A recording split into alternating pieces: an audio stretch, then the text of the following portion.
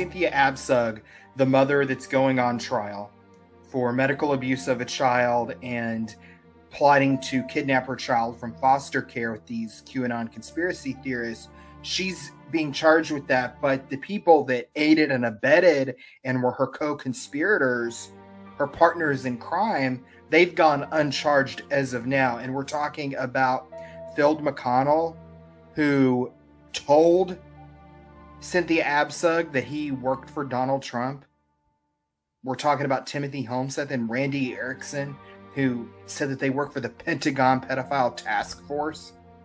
We're talking about Sarah Dunklin, the chair of the Deshae County Republican Party in Arkansas, who found Cynthia Abcug online, latched onto her, and got her on Phil McConnell's show. We're talking about Sarah Dunklin's boyfriend, Ryan Wilson, who stayed with Cynthia and traveled with her all around the country while she was on the run and the FBI was after her. So there's a lot of conspiracy things that I have never heard of and I'm not aware of that are going on regarding, reasons that children are taken. Her daughter really said things were spiraling pretty quick, and then they started making this plan to go kidnap her son back from the foster family. Hi, good morning. I was just explaining to the chat room that you and possibly Sarah Dunklin might appear. She had messaged me the live stream to call in, talk about the information about what's going on. Children's Crusade really starts to enter. Luciferian pedophiles in not only our government, but more importantly, in the fake court system. You can get me the contact details for Fudge Packer, Governor Polis. I'll communicate with him directly, but you don't need an attorney. No. You're not going to need an attorney. They're not the solution. They're the problem. I will get all your information where it needs to go, which is Trump, via the federal protection people that are working with Timothy Charles Homseth, and via the Pentagon Pedophile Task Force. Timothy Homseth, who actually started this whole Pentagon Pedophile Task Force, which, again, the Pentagon Pedophile Task Force doesn't actually exist. It'll get to Trump and Melania, and they're not going to allow this to continue. I had a remonstrance prepared by someone on the Pentagon Task Force and took it to the state level. Yeah, so Timothy Homseth claimed that they're part of this Pentagon Pedophile Task Force. There is no Pentagon Pedophile Task Force. For a while, they claimed that Kirk Pendergrass and Chris Hallett and E-Claus were part of it as well.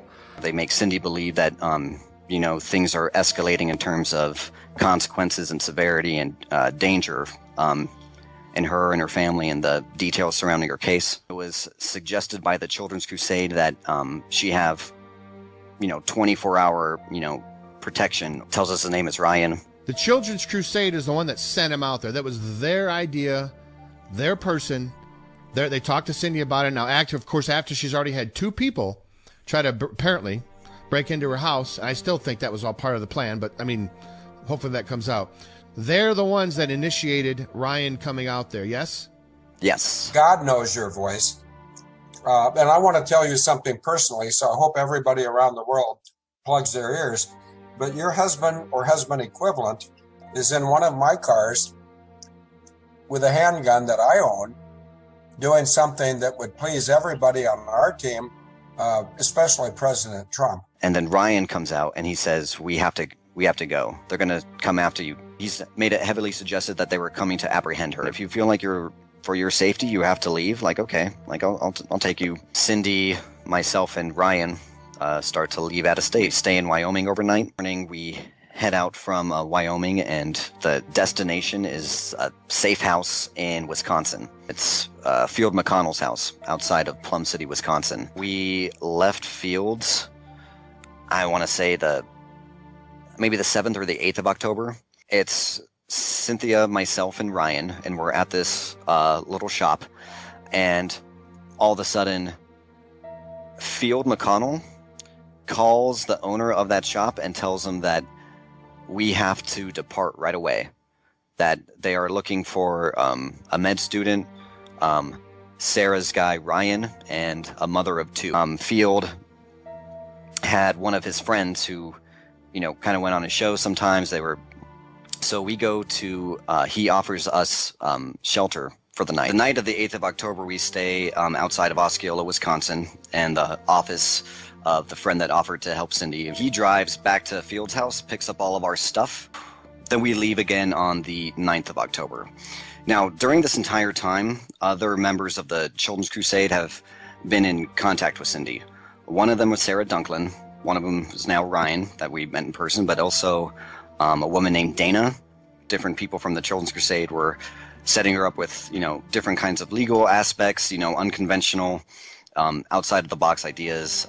Dana was kind of managing her case, so to speak. One of the things she was helping her with was like a diplomatic immunity passport, which Dana and filled out on for Cynthia's behalf. The owner of the office we were staying at even arranged for some funds to be wired to us, about $5,000 in cash, and that was organized through Dana. Being inside of it still, some of even some recent events and some information that I've received kind of, it still makes me wonder, like, how and why. Now she is facing charges. Her trial is expected to begin in August, and she was being aided by this crazy conspiracy theory group, QAnon, as well as this faction of QAnon that's involved in sovereign citizen, anti-government nonsense.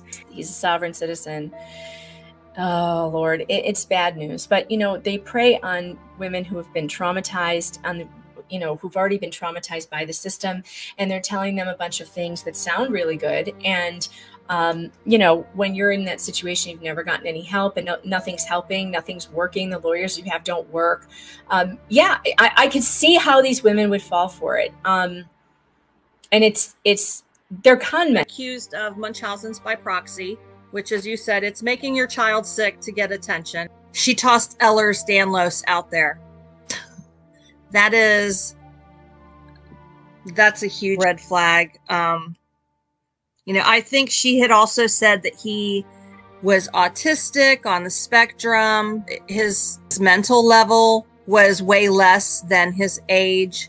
As soon as the child was removed from her custody, he got better. And then she was doing the circuit, the YouTube circuit of the anti-family court movement, anti-CPS, and she got caught up with the group. It's with a heavy heart that I come to you this evening and report to you that my friend and grieving mother, who was doing nothing but trying to get her illegally kidnapped children back, Cynthia Abcug, has been arrested at gunpoint here in Kalispell, Montana. FBI from Douglas County, Colorado. I actually got a tip from Douglas County, Colorado, and let the local authorities know that this dangerous criminal, Cynthia Abcug, was here in Kalispell, Montana. The Douglas County jury deliberated about 4 hours today before returning the guilty verdicts. Prosecutors alleged Abcug's son underwent unnecessary and risky medical procedures after she claimed he had seizures, heart disease, and brain tumors. And then they alleged she plotted with members of a group known as QAnon to grab him from the foster home where he was staying. She denied all those charges, but left the courthouse convicted of conspiracy to commit secondary kidnapping and child abuse that knowingly or recklessly caused injuries to her son. I think probably our most important evidence was the lapse of time in this case. The fact that, in this case, maybe the fact that the jury system moved slowly helped us quite a bit, because then Christopher's pediatrician and his foster mom had more time to observe him without the alleged symptoms. The prosecution stressed repeatedly that the boy thrived in the 3 years since he was removed from Abcug's care.